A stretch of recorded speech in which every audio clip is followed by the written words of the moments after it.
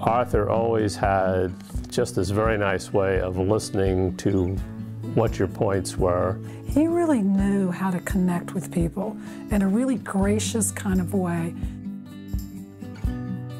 Arthur should be remembered as passionate about the mission. He was very passionate about everything that we were going to do. He could view things from the broadest scale all the way down to the fine details of the mission. His attitude is just infectious of the people around him. Everybody just wanted to solve the problem, wanted to work with him. I actually knew Arthur's work before I know Arthur the person. Yeah, I actually is quite familiar with his seminal theoretical work on how the Hadley circulation respond to latent heating in the equatorial regions. And that paper actually formed the basis of many of the work in current IPCC modeling work in interpreting how latent heating can change the atmospheric circulation. And it actually formed the basis a lot of the theoretical work for work on GPM and TRIM, including my own. And we were actually looking for a person to replace and to step up to be the GPM project scientist. And at that time, my boss, Franco, and I were really looking for someone. For me, there's no question. The person I have in mind is Arthur Howe, because I knew him as a scientist, his technical competence, his interpersonal skill, all are the hallmarks of a great future project scientist. In many ways, I think he really saved GPM, not to say anything negative about what was going on prior to that, but when he took over, the program was in a bit of trouble, and he really came in and with experience that was really geared toward, my understanding, the modeling side of things, and he really learned everything about GPM that needed to be learned, and really built an effective team, great collaborations, not only throughout the US, but internationally. Arthur's most important contributions, I think, were building all the partnerships for the constellation so that we can have the truly global data set of precipitation data. He was also very passionate about getting all of the GMI channels so that we could measure all of the different types of precipitation, from drizzles to downpours, from rain to snow, and be able to calibrate the data from the GPM core with all of the partner data sets. I like to say Arthur had a way with words, and he always was just so precise with his words.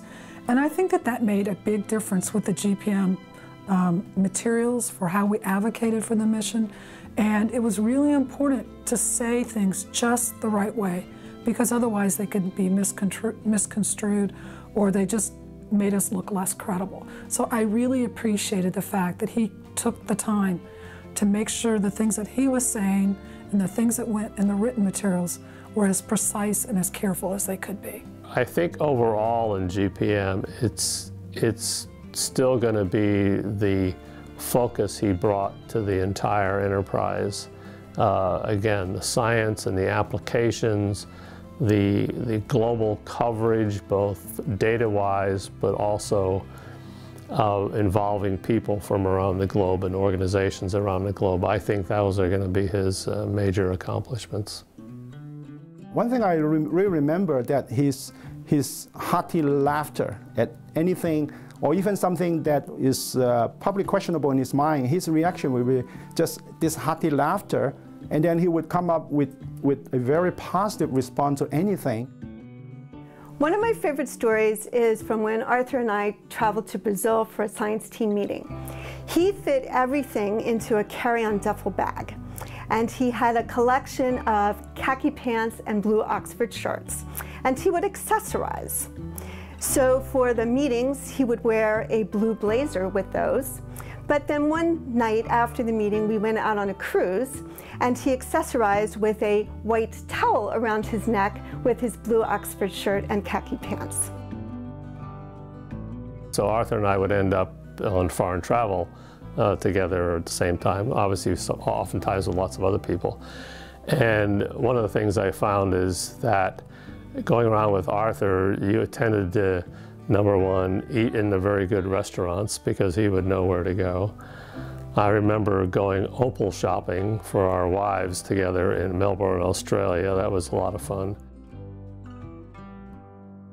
I really hope that Arthur is remembered every time a piece of data from GPM helps to further our understanding of precipitation, helps to predict the direction of the next hurricane, flood prediction, landslide. Every time that we save a life, I hope that some scientist out there remembers Arthur and that his legacy for this mission lives on. We've suffered a great loss here in losing Arthur at a young age, but you know, I hope the mission is successful, and you know, certainly I hope the community a few years from now still remembers his contribution. On the day that Arthur died, the very same day that he died, the GPM spacecraft, with all of its instruments that he'd worked so hard to put together and improve the science for, on that very day he died, was the day that the spacecraft left NASA Goddard on its way to Japan for a launch in early 2014. So he took the spacecraft as far as he could, and maybe he let go at that point and said, it's not in my hands anymore. It will get launched. It will take great data.